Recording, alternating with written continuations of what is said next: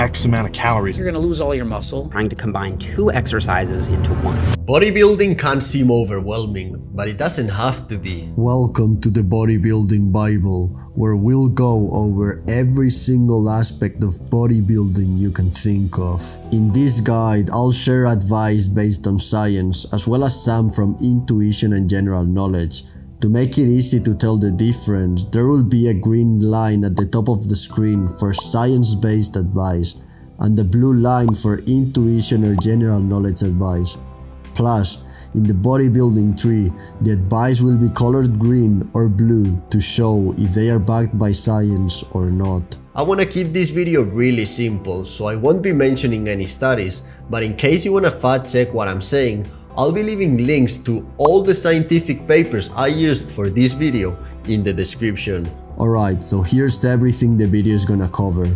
First, we'll start with training, where we'll dive into everything that has to do with reps, including the number of reps per set, the tempo, and the range of motion. Then we'll go over sets and how many you should do per week, how intense they should be, and how much should you rest between sets. After that, we'll cover the split, including the frequency to train each muscle and the type of split you should do. Finally, we'll go over some guidelines to always choose the best exercises for your workouts. But training is only half of the equation, so this guide will also cover diet, starting with calories and how many you should consume on a bulk and on a cut. Then we'll explore macros and how many protein, fats, and carbs you should eat per day. Lastly, we'll dive into some helpful supplements and the recommended doses, including creatine and caffeine. I know there's a lot to cover, but I promised that this was gonna be the bodybuilding Bible. And in case you're only interested in some things, this whole video is gonna be timestamped. So ladies and gentlemen, welcome to the Bodybuilding Bible.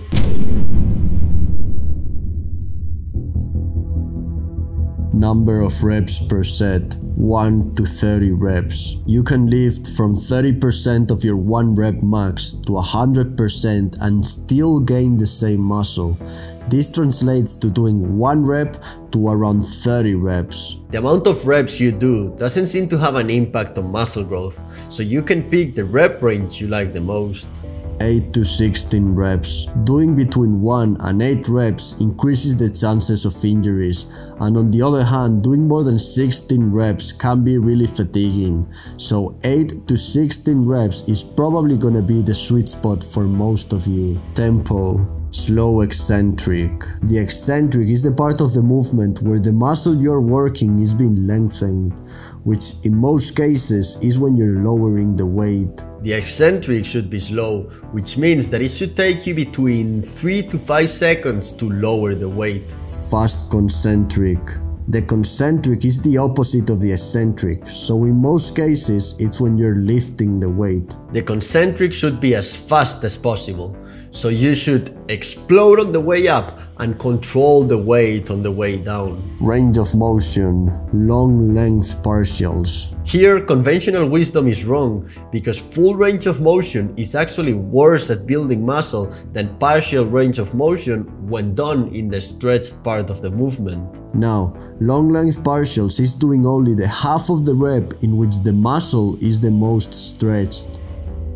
Number of sets per week, 12 to 20 sets. The graph of the muscle gain per set looks something like this. By doing less than 12 sets per week, you're still leaving some room for muscle growth.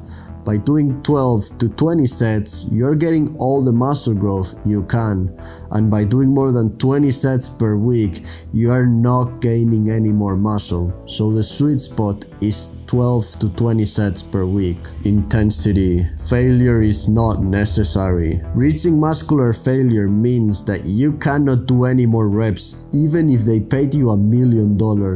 Reaching failure is not necessary to maximize muscle growth, but it's not worse either, so training to failure can still be an optimal approach. 0 to 3 reps in reserve. Let's say in a given exercise with a given weight, you can only do 10 reps.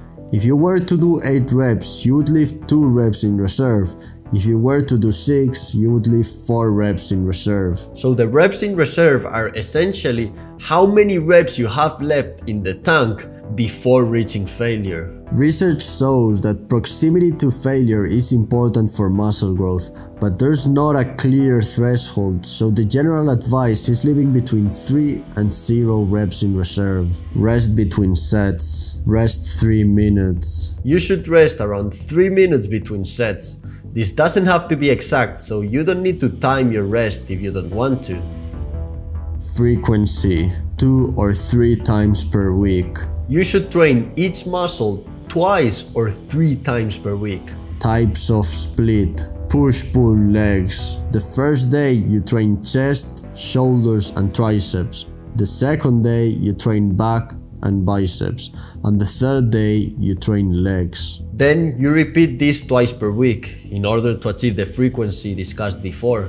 Arnold split. The first day you train chest and back.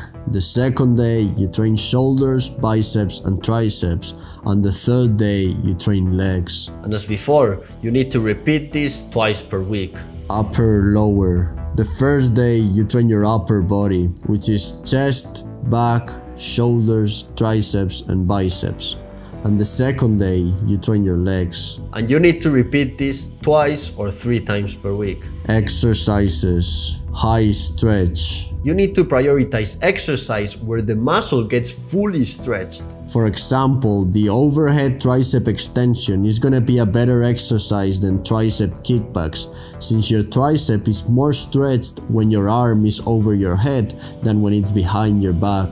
Progressive overload. Progressive overload means gradually increasing the difficulty of an exercise over time, mainly increasing the weight you lift. So for example, push-ups are not gonna be a great exercise since you can't really increase the weight in a comfortable way.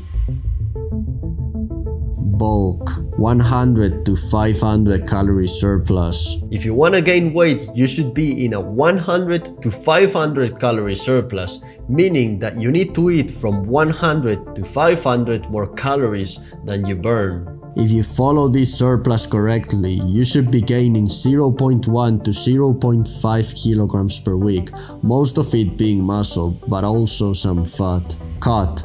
500 calorie deficit. A calorie deficit is the opposite of a calorie surplus, so if you want to lose weight, you should eat 500 less calories than you burn.